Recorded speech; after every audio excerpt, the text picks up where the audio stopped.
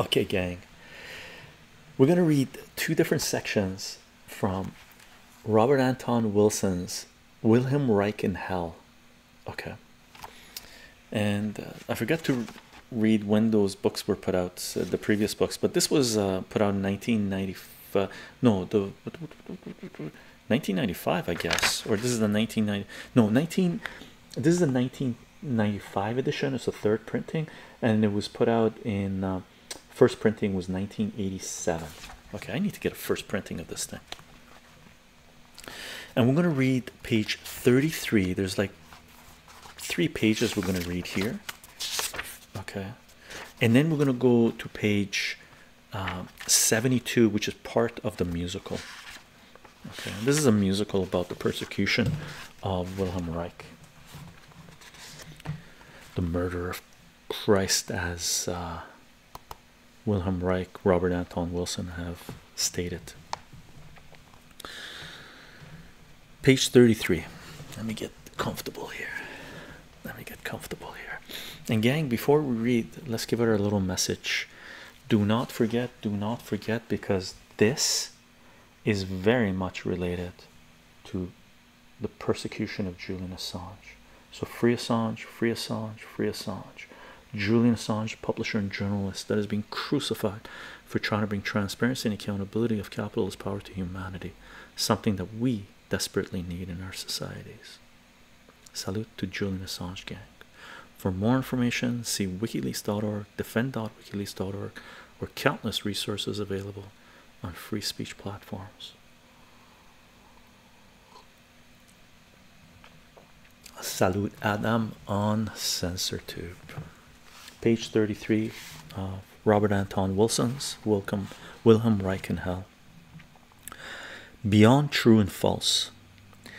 Nietzsche scandalized and terrified the orthodox 100 years ago by saying the next step in philosophy would take us beyond good and evil. I increasingly suspect that the next step in science, the new paradigm, will take us beyond true and false. I wonder how much scandal and terror that idea will create. I have already spoken of Reich's hypothetical orgon as not necessarily a concrete thing, but a kind of heightened perception. Another word for, quote, kind of perception, end quote, is of course gloss, the term for sociology and methodology, which I have already used many times. A gloss, a model, a reality tunnel, a way of sensing and organizing the world is, it seems to me, always a human product and always relative to the humans who created it and their concrete situation in space-time. If we turn to the psychology of knowledge and try to use it impartially and not as a weapon to invalidate opponents, it is possible to consider some glosses as metaglosses or glosses of glosses. Marxism, for instance, is a metagloss which glosses other glosses in terms of the economic factors acting upon the persons or group who create them. The Freudian and even more the Reichian system are also metaglosses in this sense. They attempt to explain why certain glosses are popular with certain people. A good deal of radical feminism is a very proactive metagloss, telling us how the glosses of the last 6,000 years of male-dominated history look from a non-male perspective. That's the kitty cats. If we apply metaglosses not just to glosses but to other metaglosses, we will, of course, create strange loops. But I think these will be fruitful, like the strange loops of Zen logic and Bach's music, rather than pathological like the strange loops of schizophrenia. In building metaglosses of metaglosses, we will find ourselves, I think, wandering out of the search for the one correct reality tunnel into an ontological anthropological study of comparative reality labyrinths. Concretely, the Marxist analysis of Freudian psychology as a middle class gloss can be illuminating rather than merely polemical or destructive. If we recognize the Freudian middle class gloss need not be entirely false just because it is middle class. The Freudian analysis of Marxism as an expanded Oedipus complex can also be enlightening and not merely invalidating if we remember that an Oedipus complex sublimated into very intelligent sociological analysis can yield valid insights, and it is not the same thing as a Oedipus complex merely acted as criminal rebellion against the cop as father figure. That is, if we use each gloss to understand rather than to designate other systems of glossing, then each gloss may well have its own lessons to teach us, and we can learn a bit from all of them. Certainly, the feminist analysis of both Freud and Marx has been a most educational new perspective for our society to acquire. My own philosophical position, as regular readers of my damned heresies know by now, is a kind of multi-gloss agnetism, or a metagloss that tries to learn from all other glosses but does not accept any one gloss or metagloss add the one true map of universe. When I am in my existentialist or phenomenologist reality tunnel, all glosses seem equally interesting as data is primate psychology, but none are as important as real as what is immediately before my senses as the moment, what choices I have to make right here and right now. When I am in my Reichian or neo-Reichian reality tunnel, it seems overwhelmingly obvious to me that I live among a species that is desperately sick and desperately afraid of the changes and must undergo to be cured. When I am in a Buddhist reality tunnel, the medical metaphor of sickness in Reich's system seems as oversimplified as the Christian metaphor of sin, and I merely see that the human race at this stage of its evolution has the habits inevitable at this stage of evolution. That is, and our evolution of it are simply our evolution of it. It is most interesting and amusing to step out of all the glosses mentioned so far and look things with a ethological, ecological, or Darwinian socio-biological gloss. Glosses like Christian original sin, Buddhist Maya, Marxist class war, Reichian emotional plague, etc., all seem, from this biosocial perspective, crude primate grunts attempting to articulate the crisscrossing and often tangled genetic vectors in time that make up our evolutionary history to date.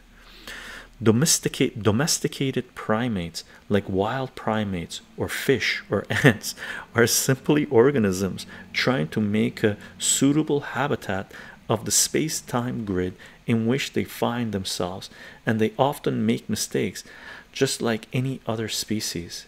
When I am in my Nietzschean gloss, I can contemplate all other glosses as works of art and ask which gloss, if any, I wish to put my will into and try to impose on the future. Should I invent my own gloss or pick somebody else's, or just contemplate all glosses impartially? Nietzsche varied between prompting his own gloss, evolution towards higher intelligence, and sardonic contemplation of the relativity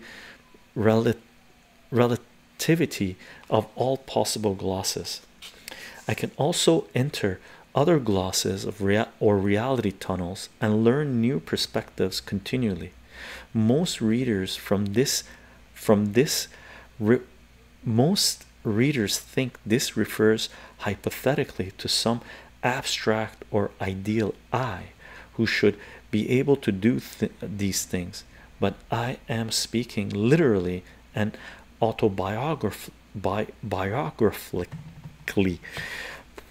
After 20 odd years of practice of the exercises described in my Cosmic Trigger and Prometheus Rising, I have learned to quantum jump from one reality tunnel to any other reality tunnel. Every novelist and every good psychotherapist learns a bit of this art of self-transformation because it is the only way to understand why other people do the weird things they do. I suggest that such leaps of ontological empathy may have value for science and philosophy generally, and are not just of interest to novelists and other psychologists. In physics, at present, there are two metaglosses, general relativity and quantum mechanics, which diverge from each other in many ways. In one sense, they are as different as the novels of Jane Austen and Samuel Beckett. In another metaphor, they are as different as the grammar of English and that of Japanese. Although these systems present us with what seem to be two quite distinct universes, physicists are not inclined to throw one out and embrace the other monogamalously or monotheistically. The general attitude among working physicists is that general relativity is one useful model and quantum mechanics is another useful model, and as long as they remain useful, we might as well use them. In quantum mechanics itself, there are two models of the world inside the atom, the wave model and the particle model. These do not differ merely in style like English and Japanese. They contradict each other totally, like the statements Robin is a boy and Robin is a girl. Nonetheless, both models are useful, and physicists use both at different times without worrying about Aristotle's rule that the two contradictory statements cannot function in the same system.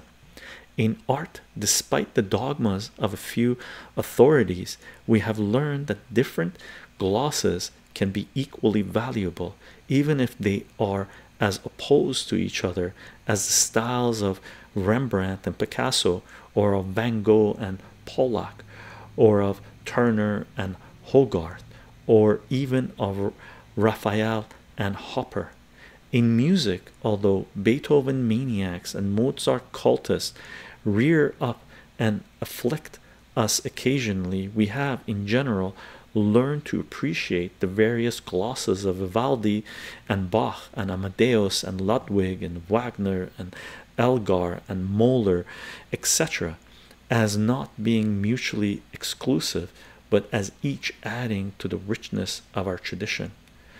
Is it possible that we can learn to think of models or world glosses not as true or false in some abstract and absolute sense, but as the products of humans in concrete situations in space-time, and all possessing some kind of relative truth for the persons who create them at least, and none of them big enough and inclusive enough to contain all the truth?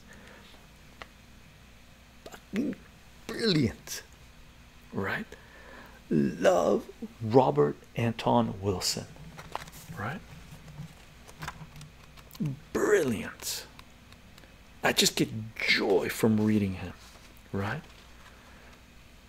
Spencer skirts on Censor Tube, live on Censor Tube. I got pushed into it by Elder God. Elder God comes in. Beethoven is great for protest music. Gang, I'm gonna read. We're going into the musical. Okay, so we're in. I think this is Act 1 still. Oh, wait a second. Oh, cast of characters. Yeah, we're in Act 1. Okay, Act 1 begins at page 48, right? 49, and we're gonna read page 72. But I need to find a good starting point.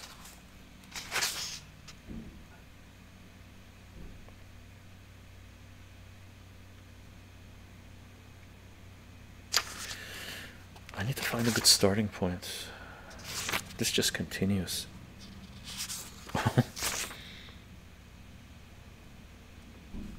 And by the way, just so you know, the United States government persecuted Wilhelm Reich, stating that he was trying to provide medical advice, and he was pretending to be a doctor or medical, heal cancer and heal sickness without a license and without you have to look into it. I looked into this a long time ago, right?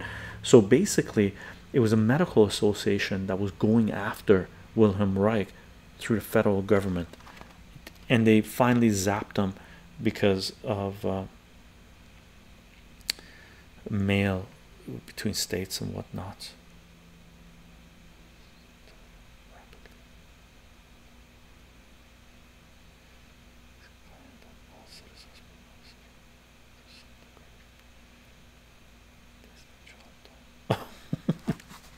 Oh my god, look at this.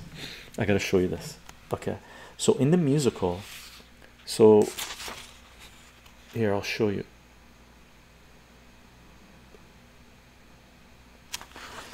This is a discussion between, so in the musical there's different characters playing, right? So one of the characters playing is the American Medical Association, and I'm going to show you this. And the person reading this and saying this is supposed to say it in a, let's see if this will focus, Disney childish tone, right? Tune, right? Which is basically the way you should take in, well, I won't say anything, just so you know, right? And then there's chorus, massage, right? So we're going to start reading from there, page 69. This is a symphony that has already happened. The musical has already begun. We're in a courthouse. The federal government is persecuting Wilhelm Reich, right? Persecuting Wilhelm Reich.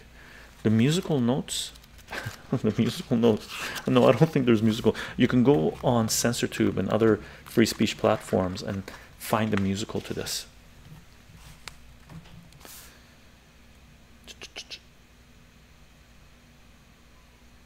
Okay, I'm going to read actually starting page at the bottom of page 68.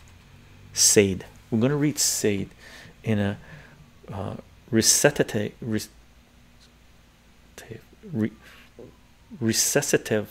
rapidly. How am I going to do this rapidly? His claim that all civilized people suffer to some degree from this alleged emotional plague, which tenses the muscles, stiffens the breathing, and produces such physical symptoms as asthma, allergies, cancer, and a couple of dozen more that he just tacked on, together with such mental symptoms as nightmares, dizziness, insomnia, neurosis, and a couple of dozen more that he just tacked on, and finally even produces such social pathological pathologies as rape, violence, continuous war, indifferences to suffering in others. Pauses, so pauses finally for breath, and a couple of dozen more than he just tacked on. American Medical Association, in a Disney childish tune. We hate to say it, but he's only but a nut. See him swell and strut. What a silly mutt. We hate to say it, but he's nothing but a nut. Massage rises. Massage and Sage chorus. See him swell and strut. What a silly mutt. American Medical Association. We hate to say it, but he's nothing but a nut. Massage sits. Sade. Recitative. His claim that the emotional plague and muscles tensions began with organized religion was exasperated by early capitalism and imperialism, with the radical myths that invented to justify looting other peoples, and has now reached its most virulent form in the modern totalitarianism, both so-called capitalism and so-called socialism. American Medical Association replies, recitative. Such all-embracing condemnations and devil theories, all characteristic of the paranoid schizophrenic, who always thinks everybody is mad except himself. He always thinks everybody is mad except himself. Sade. Your general conclusion, then, you considered opinions as licensed experts on the theories and teachings of poor, confused, and embittered Dr. Wilhelm Reich. American Medical Association. Disney tune again. We think his books are bum books, silly willies, dumb books. They're hardly books at all. They're anarchist and mad books. We think his books are bad books. They're hardly books at all. Sade. Thank you very much. Your learned and expert opinions have definitely been of great importance in this sad case. Ringmaster, half dozing. What? Yes, most certainly. The court appreciates the experts' opinions on these learned men and the learned lady, and we thank you all for taking time to come here. Reich replies, may I cross-examine? Ringmaster. Oh, certainly, absolutely. We intend to maintain the highest standards of civilized law here. Reich. I've noticed that already. Sade unlocks Reich's chains from chair. Reich rises, chains dangling from his wrists and clanking. Reich. What is the cause of cancer? American Medical Association. At present unknown. Reich. What is the cause of schizophrenia? American Medical Association. At present unknown. Reich. Unknown? Two of the major plagues of our time, and you haven't the clue? American Medical Association. In a Disney tune. We need more funds for research. We need a he and she research. We need your quits and pence for work on pure science. Give us another year or two. We'll have results to astonish you. Reich. That's what you were saying when you killed me the first time in 1957. Sade. Objection. Defendant is making speeches, not asking questions. Ringmaster. Sustained. Reich. It has been said that nobody wants war, but wars keep on happening. Why do you suppose that is? Sade. Objection. This is a sociological question, and our experts are medical doctors. Reich. They are learned persons. Their opinions will be of value. Ringmaster. In this case, I would like an answer. For the record, objection overruled.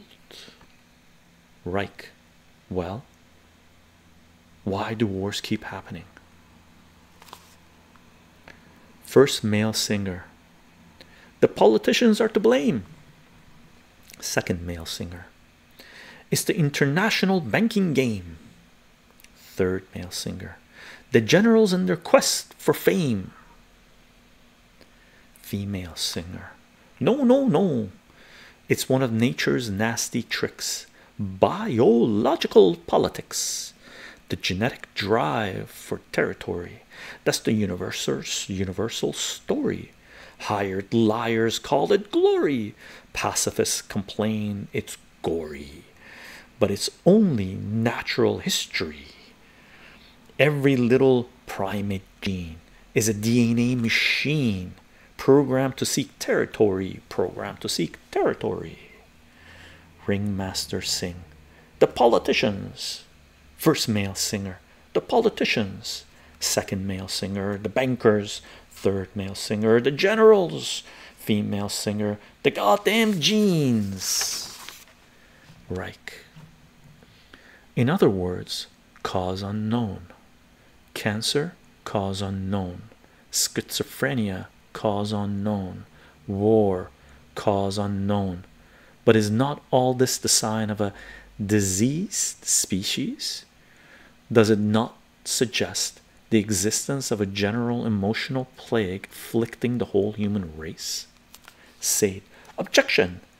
Defendant is making speeches again. The existence of this so-called emotional plague has never been demonstrated. Reich. It is obviously, grossly, palpably right before your eyes every moment in every human gathering, in parliaments, in corporations, in families, right here in the circus you call a courtroom. We literally are not responsible for what we are doing. We literally do not see what we are doing. Ringmaster. Defendant has done it again.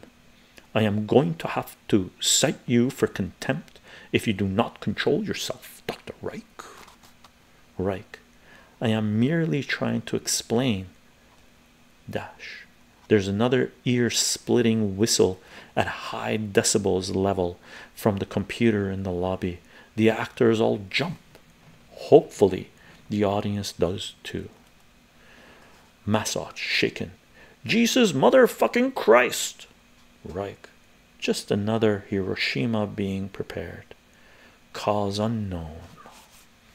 First male singer. The politicians. Second male singer. The bankers. Third male singer. The generals. Female singer. Our goddamn genes. Ringmaster. Still recovering from the shock. I thought I ordered that contraption removed from this court. And then it goes into first acrobat enters. Let's call it there. You get the gist. Brilliant book. Robert Anton Wilhelm Reich in Hell. Apologies for tapping it. Might have been too loud. Okay. Brilliant book.